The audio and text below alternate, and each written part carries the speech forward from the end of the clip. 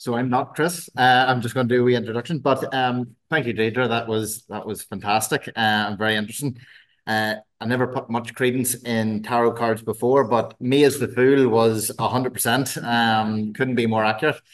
Just glad my mother's not here because she'd have me dragged down to confessions. Um, so our next speaker is Chris Morris. So Chris is from Dundee over in Scotland. I actually came across his writing on Readsy before I joined the Blue Marble group, and I loved it then, and I still love his writing now. He's a fantastic writer. It's been amazing to see his growth over the last, what's that, 2 years now since I've joined. He's a regular in the Writers magazine. He writes in a variety of different genres. Um, he has finished his first draft of his first children's chapter book and is now planning to move on to a bit more adult novel direction. Please give a big hand for Chris Morris.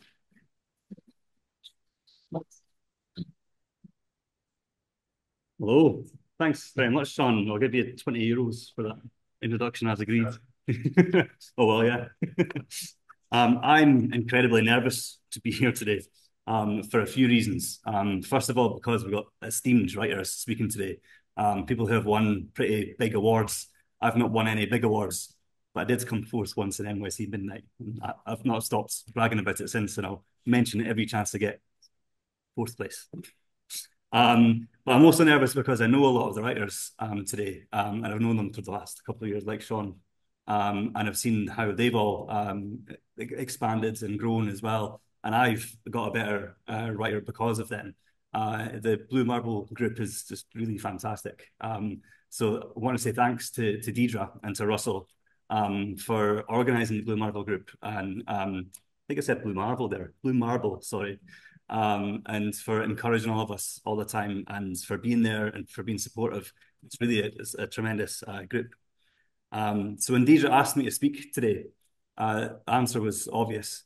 Absolutely no way. I had no idea what I was going to talk about, and I thought long and hard about it. What am I supposed to say about writing with beautiful language when we have Ria Rosehill here who writes beautifully in a language that she had to learn as a foreign language? What can I say about writing with character and voice when Sean McNichol is here and he, with a couple of paragraphs, his voice just tells you exactly who the character is and you feel like you know the character. What could I say about writing with wit when we've got Deidre Wits, Lovegren, who's made, yeah, I'm messing up. It is Lovegren, isn't it? Yeah. Lovegren. I don't think I've ever said it out loud. I think that's what's thrown me there. Middle name is literally Wit, and comes across in the writing as well. So I finally decided that all I can do is give you my own experience of writing and what I think has maybe made me a little bit better over the last little while. So I'm just going to talk about a couple of my pieces that I've written. So one piece that the thing I'm going to talk about is quite apparent, and another piece where this thing was happening and I didn't realize it was happening. But it all comes down to some pretty basic writing advice. So I'm bet you're glad you didn't pay for this conference to be told some basic writing advice from some random Scot. But here we go. So I think a lot of times the basic stuff, we sort of blow past it sometimes. I teach drum kit and percussion for one of my real jobs. And a lot of the time with the basic stuff in there, you forget about it and then it all goes kind of wrong. So I think we need to remember the basic stuff quite a lot. For example, show, don't tell is something I always think, yeah, I've conquered that. I came fourth in NYC Midnight. I've conquered that rule. Yeah, there are a lot of people here in this room that have read my stuff and who have beta read and who have given me feedback. And I think every single one of you have, on multiple occasions, said, "Here you're telling me, you're not showing." But the one I want to talk about is write what you know, because this one I was against this advice at first, but I was in primary school. I was quite young, so in primary school, I was really into my writing. And I had some really, really good teachers in primary school, and they were really encouraging of my writing. And I remember that we had that chat. What do you want to be when you grow up? And about 12 people said they wanted to be a vet. One person said he wanted to be an astronaut. I don't know how he got on. I don't think there's any famous Scottish astronauts yet. And I didn't say I wanted to be. I said I was going to be an author. And the teacher was very encouraging of that. And we were talking about creative writing, and the teacher had said that you have to write what you know. And I hated that idea because one of my heroes growing up was R.L. Stine. And I wanted to write like him. I wanted to write about monsters and ghosts and ghouls. And I've never met a monster or a ghost or a ghoul, or maybe I have. Um, so yeah, but I didn't understand that advice because I think everything you write comes from truth in some way. I'm going to give you a wee quote here. And we're in the James Joyce Centre. It should probably be a James Joyce quote, or maybe even because I'm from Scotland, it could be a Rabbie Burns quote. But no, this is a quote from Doctor Who, best TV show. So there's a scene in a Doctor Who episode where the Doctor is speaking to a young lady and he's telling her a story, and she stops him and says, "Hang on, is this something that really happened, or is it just a story?" And he says, and I love it, "Every story ever told really happened." I love that quote. It's a really good quote, and I thought at the time that's just poetry. It's just poetic, and it's not like it's not real. Lord of the Rings didn't really happen. But I think there's some truth to it. I think the write what you know comes into everything that we write. So the first piece of writing I'm going to talk about of mine, where write what you know was quite apparent, was my first ever contest win. It says here, pause for applause contest. So yeah, I did actually win a contest once as well. About a year ago, I won a contest for Writing Magazine, and it was published last year. It was just a short 500 words piece of flash, and it was based completely on a real life situation. So this begins in the year 2020. Should be thunder or something when we say 2020. It was a bad year. So obviously there was a big thing you might have heard of called a global pandemic, and that sort of stopped my life in its tracks for a little bit. So I mentioned I teach drum kit and percussion. I was doing that full time before COVID hit, and I was doing that privately, and I had quite a big timetable. And then obviously COVID hit, and I had about 15 pupils left, and I had to teach them on Zoom, which was not fun. The Zoom cuts out loud noises. How are we meant to do that to a drummer? But so there was a lot of other stresses going on in my life at the time as well. And but the biggest stress was the job situation because I didn't know how long COVID was going to last, and how long I could go without really being paid very much. So I looked for other jobs and I found one. A support for learning assistant in a high school, which I thought was only going to be temporary, but I'm still there. But I really enjoy it. It's not the kind of thing that I thought I would do, but I'm doing it, and it's good. It's challenging, but it's great. When I started there, I was told that my job was specifically for one pupil. I was naive about this job before I started. I didn't know that that even happens, that you would have one member of staff to one pupil. And all I was told about him was he had missed half of his education up to this point. So he'd missed half of primary school and he's just starting high school in his first year. And his life had been, as you can imagine, quite involves three acts. traumatic. Oh, You, before you ever start editing, need to be able to look at your story and say, here is the setup. I don't know if I Here's should. the end of Act 1, here's the beginning of Act 2. Sorry, Chris, you're in control in there. Can you just mute that person? Oh. Sorry. I think we're all good. Where was it? So yeah, started at the school, and I was working with a boy. Going to call him John, not his real name. So I was working with this boy John, and his behaviour was really really challenging. So my job was to kind of make sure that he stayed out of trouble as much as possible, and because he had gaps in his education, to obviously be there for him and try and work with him to get through at least his first year in high school. It was tremendously challenging. He was involved in everything you can think that you could be involved in high school. He got himself in trouble every 5 minutes, probably. There were times where he purposefully was trying to get himself in trouble because his mission was to get excluded from the school. In fact, not excluded, but expelled from the school because he just didn't want to be there. So there was one day in particular where just everything you can imagine, he did it. He beat up another student. He shouted and swore at teachers. He walked out of classes early. I had to chase him. I think I ran about 26 miles marathon around the school, chasing after him. And he even set the fire alarm off that day, denied it, and we found him on CCTV. And it was a tremendously, tremendously challenging day, and I was exhausted. And the next day, I went to see one of the deputies at the school, who's an Irishman, by the way, but I don't know where from Ireland he's from. I'll find out. Yeah, he told me that he had phoned John's foster father, and the foster father said that John had got into the car that day and he put the seatbelt on, and they started driving, and the foster father asked him, "So how was your day?" And John burst out crying. And I was baffled. I was like, what do you mean he burst out crying? Like he'd done all that bad behavior the day before. He had a smile on his face as he was doing it. Should be me that's crying. But I was floored by this. We were both quite stunned by it. But we found out more about John's life. And obviously, for obvious reasons, I can't tell you all about that. But even the things I can tell you and the things I know, I think are just a fraction of what social work would have known. And that is just a fraction of probably what was actually going on at the time as well. So John was the oldest of four siblings, and they lived with their dads. The mum wasn't in the life. The dad was in and out of jail. There was a lot of drugs and violent incidents involved, and he was eventually fostered. And I was naive, and probably still a bit naive about how fostering works. I didn't realise that a lot of the time when children are fostered, they're taken away from the city that they lived in because their family is just problematic. So yeah, John and his oldest sister were fostered in Dundee, where I'm from, and his two youngest were fostered in a different city. They lived in pretty bad poverty.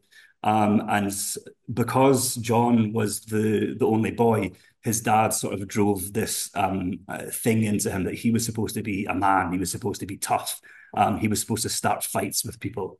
And he actually paid other boys in the playgrounds to fight John, which is just ridiculous, obviously.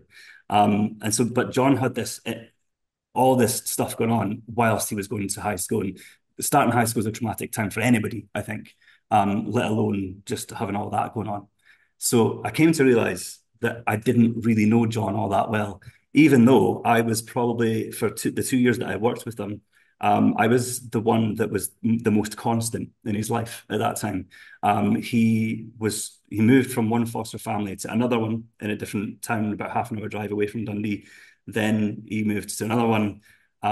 He had different teachers, obviously coming in and out of classrooms and out of his life. And he did see his dad, but he only seen his dad once every 2 weeks. So it was chaotic. And I was the one that he's seen 5 days a week, which I've no idea how I got into that position. I have no expertise in support for learning, maybe a little bit more now, but yeah. But came to realize I didn't know what was going on in John's head. I'll probably never know, because I had a problematic parent growing up, and not the perfect childhood, but it was paradise compared to John's. So I wrote a piece called See Me, which was from John's point of view, and it's a fictionalized version of John. And it was just an attempt to kind of understand what was going on in John's head.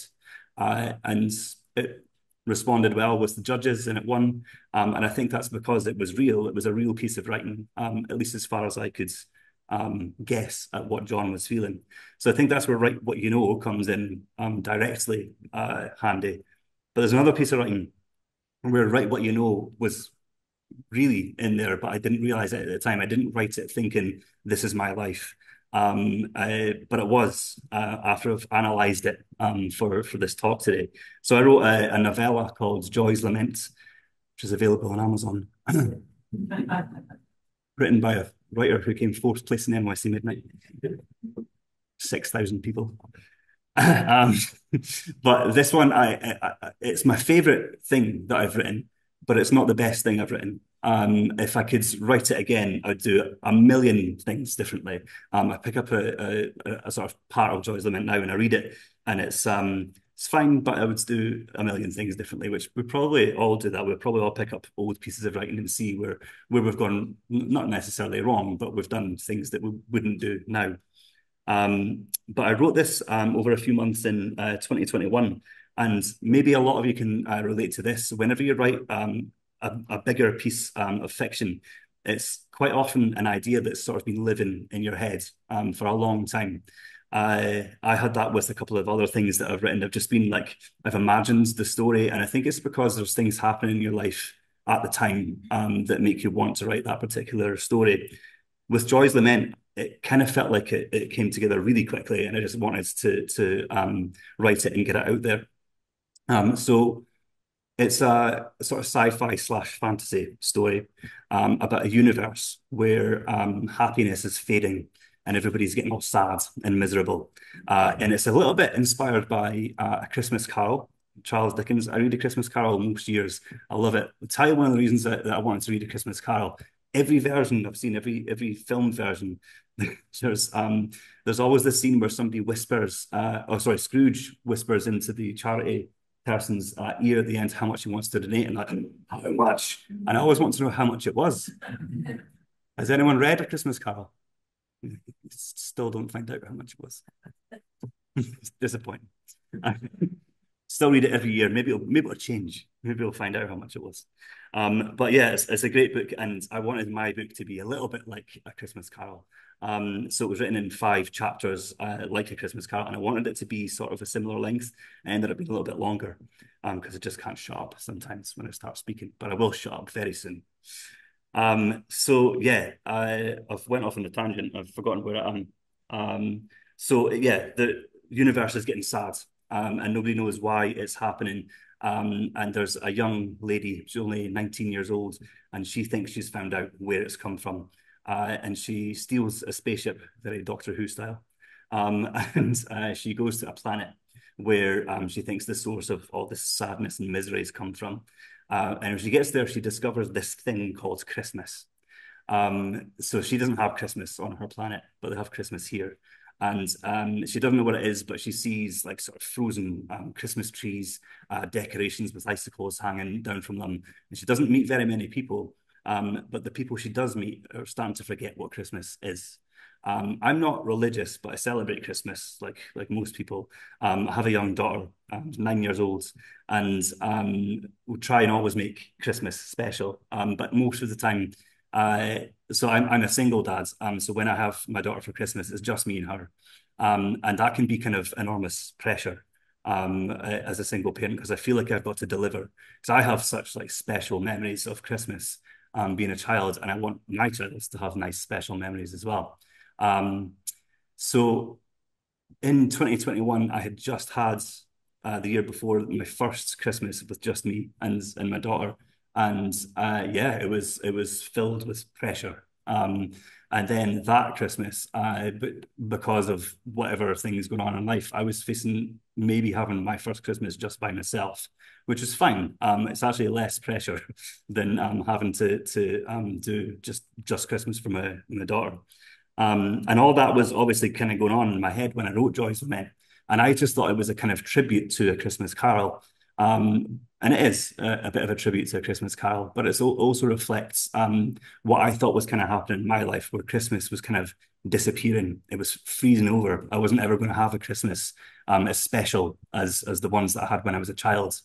In the book, there's a character called Lothar who has a daughter who's the same age as my daughter. And of course, it's just reflected how I sort of feared that my life might have kind of went with me and my daughter, where they're sort of growing apart a little bit.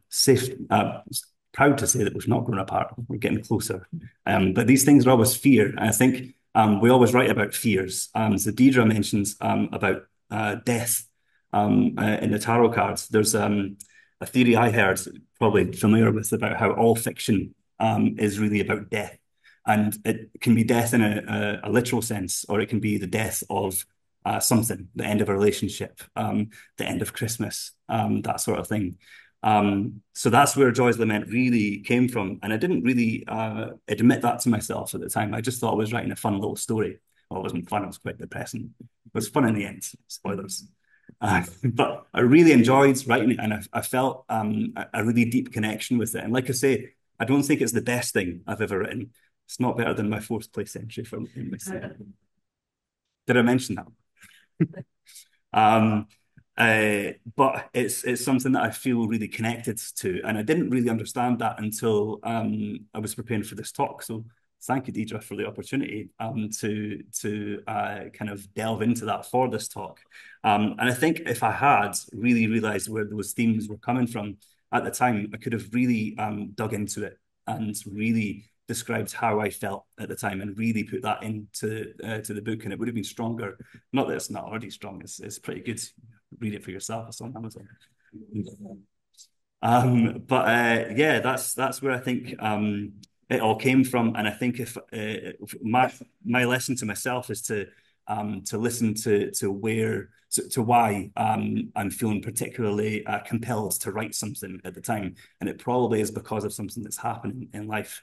I think it probably always is the case, and I think if we pay attention to that connection and that voice, then our writing will be a lot stronger. That's all I have to say.